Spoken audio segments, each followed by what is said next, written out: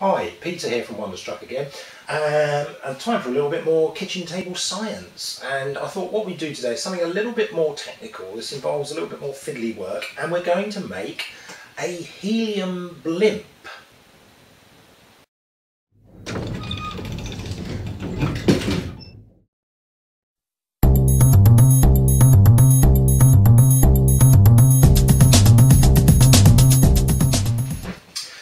Okay, so to do this we're going to need a few more kind of technical tools, but let's start with the basics first. A pair of scissors, a roll of electrical tape, a balloon, a plastic drinking straw. We've got a double AA battery holder with 2 batteries in it. Now we have here a small electric motor. Now this is very small. This is the kind of motor that's used to cause your phone to vibrate, stuff like that. It's called a pager motor, and it's got a propeller fitted to it.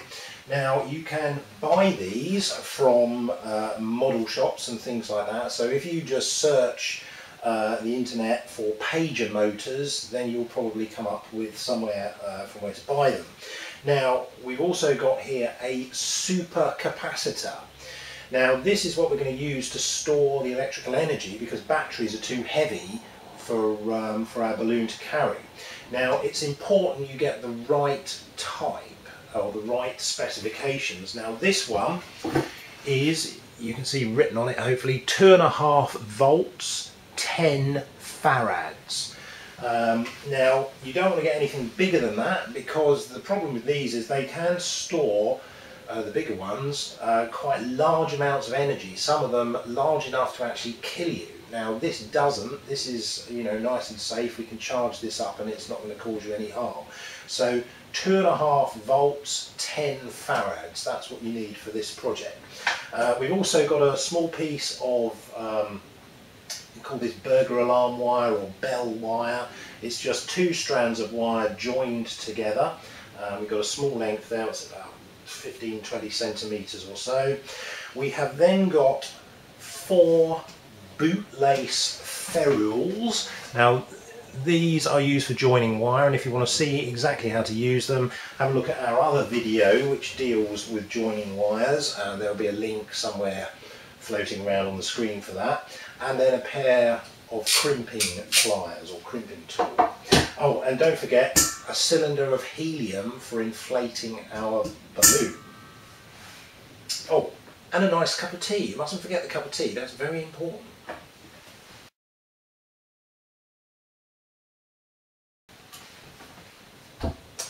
Now, the first step in building this is to join our motor to this piece of wire. Now you might be able to see that I've cut and stripped the wires so they're kind of staggered.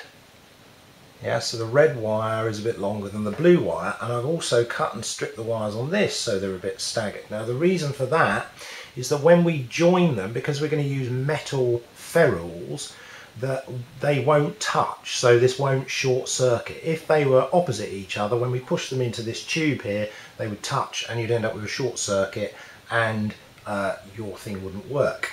So what we need to do firstly is just twist the ends of the wires so they're nice and tidy. We then get our ferrules. Let's join the blue wire first. We put the 2 wires together like so, and then push them, a bit of a twist together like that, push them into the ferrule. We then get our crimping tool. Like I say, if you want more details on how to use these, check out our other video. What you have to be careful of. As I said, this is a little bit fiddly. Push that into the ferrule again and squeeze nice and hard. And there we are. Those 2 wires are now pretty securely joined together. and it's a pretty nice lightweight joint. Now you can, if you want, obviously solder the wires. If you have a soldering iron, you might find that a little bit more convenient, but this is a nice tidy way of doing it without the hassle of burning yourself and inhaling lead fumes. Obviously if you're using lead-free solder, then that won't be a problem either. So there we go, let's crimp those two together. Oops. There, and we have a nice join like that, and these two metal bits can't touch together and can't short circuit.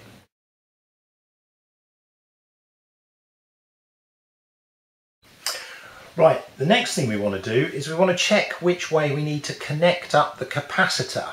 The capacitor obviously acts like a battery. It has a negative wire and then the other one is positive. One of the wires will be marked, and you can see this has a band painted down it, and you can see the negative signs on there which tell you this is the negative wire, and by elimination this is the positive wire. So check the polarity of your capacitor.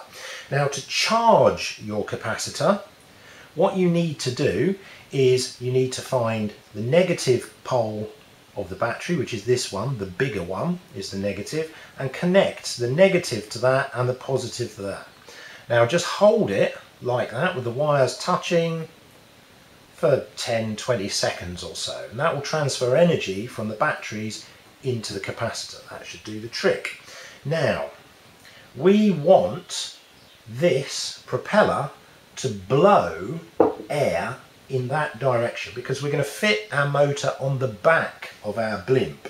We don't want the propeller on the front, because if it's on the front, when it crashes into things, the propeller is the thing that's going to get damaged. If it hits somebody and tangles up in their hair, it's a bit of a problem as well. So I've just taped this to the top of the glass. If you're working with a partner, they can hold it rather than do it this way, but this is quite easy to do. So what I'm going to do is I'm going to touch the capacitor leads to the battery, or sorry, to the motor leads like this, and see which way our propeller turns round. Right, now I can feel that that's blowing air in this direction, which is the wrong way for us. We want it to go the other way, so we simply reverse our capacitor like this and touch like so.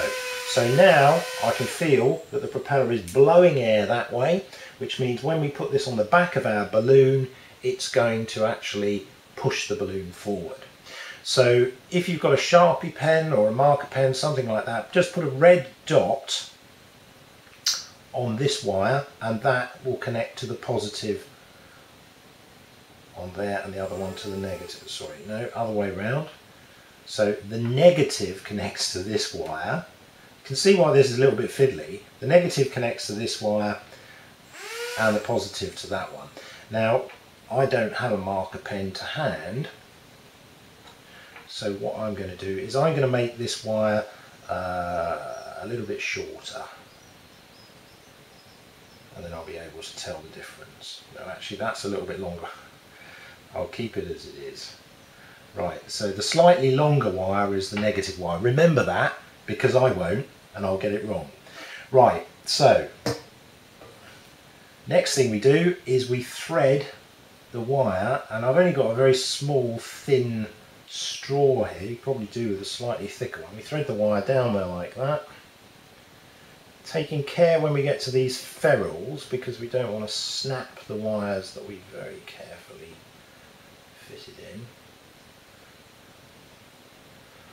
Like so. Right, this can come off of here now.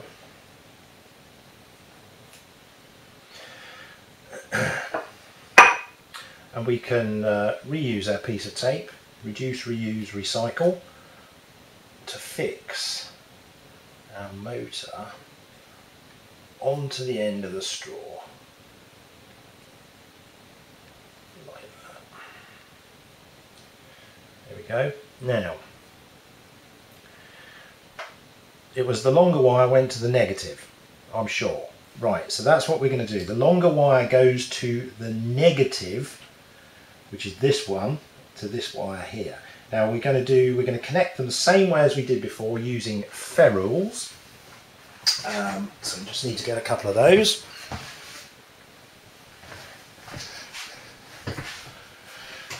Like so. So we're going to put these two together.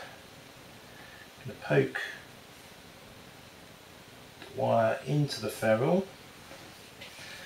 We're going to get our crimp tool, put it in there,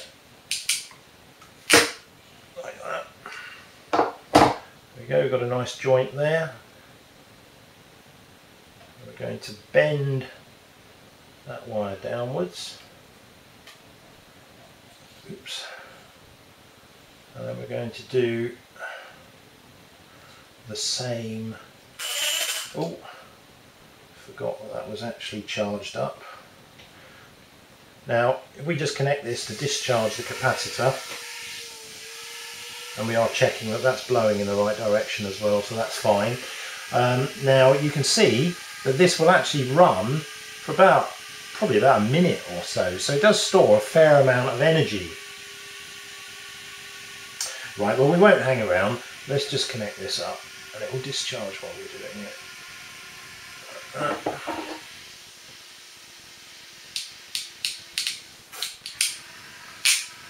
And there we go, connection made. And again, we want to bend our wire like so. Now there is a reason we do this. This is so that when we come to charge it, we can just touch the terminals of the battery. Remember, the big terminal is the negative one, onto here. And you can already hear the motor pick up speed, like so. It's definitely blowing in the right direction.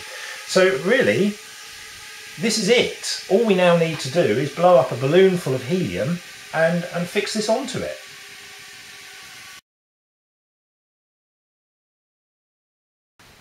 Right, so here we go.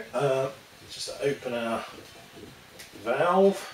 Now the thing with this is you want to blow the balloon up quite a lot, because obviously if you don't put enough helium in it and your blimp doesn't float, then you have to blow up another balloon. So it's best to blow it up, if anything, too much, because then you can always add a little bit of weight to it to make it neutrally buoyant, so it doesn't rise and it doesn't sink. So here we go, let's blow our balloon up.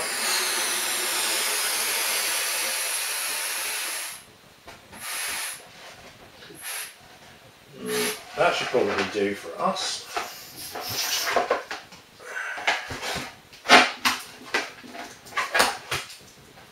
There we go. So we've got a nice balloon full of helium there. Hopefully we've put enough in it. And then all we've got to do is connect our motor to the balloon. Now you can see I've already, or perhaps you can't, I've already cut a couple of little pieces of tape ready to stick our motor on. So what we want to do is we want the straw so that the propeller is far from the balloon, because we don't want the propeller hitting on the balloon, otherwise the balloon will pop. So we put that on there like that. Just a couple of bits of tape on there like so, and another one on the front. Now you want to, if possible, kind of place your capacitor, which is one of the heaviest parts, slightly forward at the centre point, so it counterbalances the weight of the motor up there like that. And you want to make sure that the two wires on top are accessible, because that's how you're going to charge your capacitor up. So if we pop that there, I should really have cut another piece of tape. This is just jolly unprofessional, so let's cut it as we go. There we go, a piece of tape.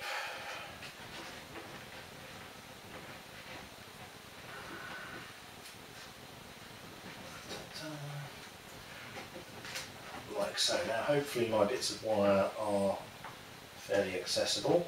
Right, so now we're just ready to charge up for our maiden voyage.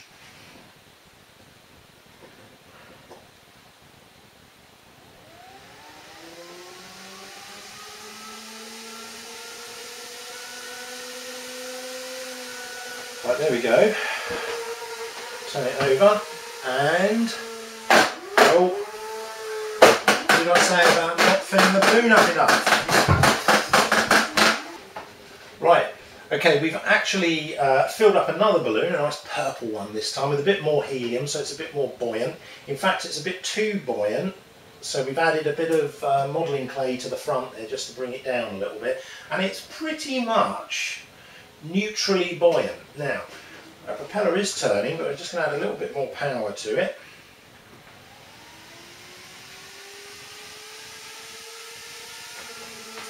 Like so. And, hey presto, off it goes.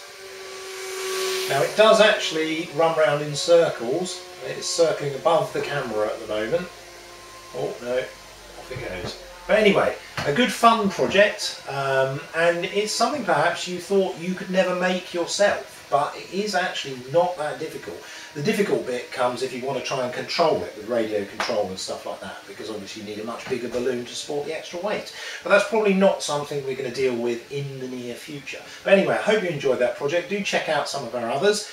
Subscribe to us, WonderstruckHow, and also check out our other channel, which is WonderstruckWow, and you can see some nice explosions and stuff like that over there. So thanks for watching, and hopefully see you again soon. Bye. Do this with tape. Carefully.